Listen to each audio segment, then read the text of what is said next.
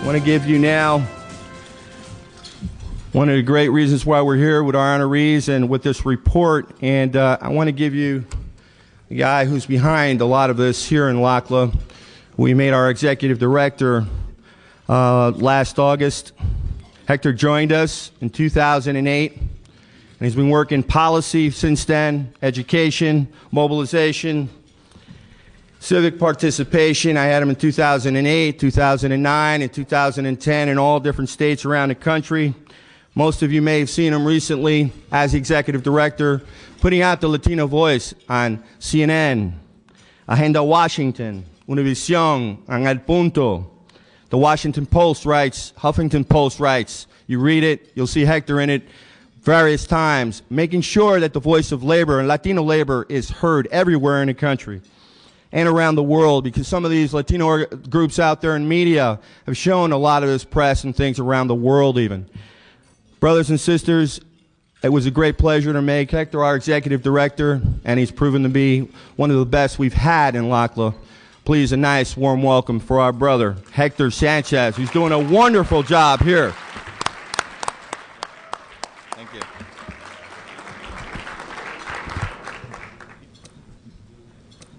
I would like to initially recognize the other two co-authors of the report, Andrea Delgado, Senior Policy Analyst, and Rosa Saavedra, Policy Analyst. Please stand up. I also want to recognize the LACLA staff that worked so hard to put this event together. Carla Pineda, Director of Operations. Lupita Hernandez, where are you, Lupita? She's the real Executive Director. She's la jefa de LACLA and the youngest member of LACLA. Francisco Rodriguez, Natseli Verdejo, Fer Loera with technology and all of our website, Polimni Alvarado with the graphics. Thank you, everybody, and thanks for all the patience putting all this together. All of you have a copy of the report? If you don't, please just raise your hand, and we're going to pass some of these copies around. How did we come up with this concept and this report? We've been working and thinking about this possibility for a while, and it's a lot of coincidence that Secretary Solis just released her report 1 week ago. I swear we didn't talk to each other, we didn't coordinate, we didn't see each other's reports, but I think that's a good example of how much this kind of work is needed, how much this kind of analysis is needed for a particular community that is under a serious attack. That's where we come from. The report has 6 chapters. I'm not going to go to describe in detail all of the chapters. I'm just going to go through a couple of the main points, the center of the whole report, describe what we're trying to do. I know you're going to have more time to read the whole report. If you have any more questions, you can contact the co-authors, Rosa or Andrea, and I'm sure they're going to answer all of your questions. So a quick overview of some of the conditions of the Latino community, and I'm going to just go over a couple of points. I wanted to go into detail, but because of the timing, just going to go really quickly on some of the main points that we found in these reports. Latinos are the fastest growing group in the nation. Today, 1 out of 6 Latinos in the nation are Latinos today. And by 2050, we are expected to be 30% of the total population. And let me repeat that, brothers and sisters.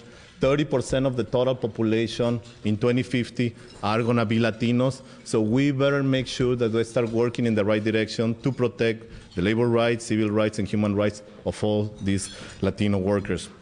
There is another interesting point. Latinos are, in average, 10 years younger than the rest of the population. This is a very important point from the strategic point of view, especially within the labor movement. I'm going to talk about this unique partnership that we're creating between labor movement and the Latino community and how we need to be strategic about that. But the fact that Latinos are 10 years younger means that we need to pay special attention. And we have a graph that shows where Latinos are, we're the youngest group in the nation. We know that a lot of people are retiring or are about to retire. And from the economic point of view, we need to ask the question, who's going to take those jobs, especially if the general population is not growing, but only the Latino population overall is growing and is growing fast. Even though Latinos are present in all the 50 states and are growing in all of them, 87% of all Latinos are concentrated in 15 states. That's also very important from the strategic point of view. Civic participation. Civic participation plays a central role not only for LACLA but for the labor movement. Civic participation is the tool that we have as workers, as people, as community to make sure that the people that represent us are really mobilizing, are really putting an agenda that is progressive in this case. So for LACLA, civic participation is one of our main priorities, and we're already participating in the elections this year, and we're getting ready for the presidential elections next year, and we want to find as many partners in the room as possible because we want to make sure that when Latinos are under attack, when the labor is under attack, we need a progressive agenda that represents workers in Hill and workers at all levels.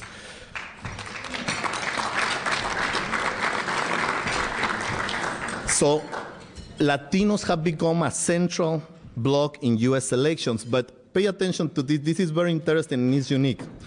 In the last 3 presidential election cycles, the Latino voter turnout grew faster than that of all the other racial groups. Very interesting also from the strategic point of view. The Latino vote is a very strategic vote in elections. 91% of Latino voters are concentrated in 16 major electoral vote states. This means that these states comprise 300 of the 538 total electoral votes. Talk about the strategy and talk about paying attention to Latino voters. The strategy is just there, right there. And as we continue growing in numbers, as we continue growing and engaging more Latinos, we are going to have a bigger voice in the table. What are some of the social and economic conditions of Latinos?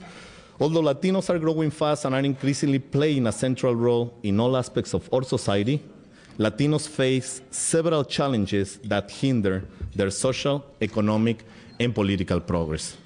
1 in 4 Latinos today live below the poverty line. Latinos are way overrepresented in low-wages jobs. 2 in 5 Latino workers earn poverty-level wages, which is more than any other group. Latino unemployment rate in average exceeds the national average by 3 percentage points, and the median household income for Latinos is $30,000, which is 30% less than white household income. Latinos lag far behind in ownership rates at 47% and also have one of the highest foreclosure rates. 1 in 3 Latinos lack health insurance coverage, higher than any other group. And Latinos also have the highest high school dropout rate. Not a good picture, but a picture that also sends us an important message of why the work of the labor movement, what of the work of the Latino community is so important to make sure that we have a system that actually serves Latinos in a better way. There is another interesting point. Even though Latinos are confronting this situation, there is a poll that says that Latinos are the most optimistic people in the nation and that we believe that we're going to get out of the recession pretty soon. So we're pretty optimistic about what's happening in the nation. That's a good point. What are some of the major labor issues affecting the Latino workers? First of all, let me emphasize one point, and Secretary Solis already did it.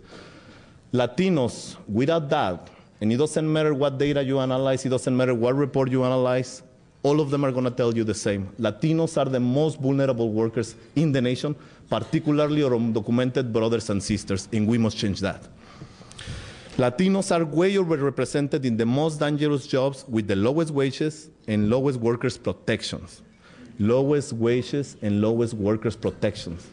Very important. That's the opposite of what we do in the labor movement. Latinos have the highest levels of wage theft. You're going to see some of those graphs, and we have entire sections in the report that talk about these issues. Latinos are already earning minimum wages, and still they are being robbed of those minimum wages. They don't get their overtime. They don't get the minimum wages. And if that's not enough, Latino workers are more likely to get injured and die on the job than any other group. There is another issue that is of particular concern for LACLA, and that's child labor in agriculture. because of lack of regulation and lacks on general policies, we have almost 600,000 Latino children working in the field under horrible conditions. They are touching pesticides, they are working with certain tools, and agriculture is one of the most dangerous fields of work in the nation. That's why it's very important to make important changes in this area. One of the central chapters of the report, and very important for us, is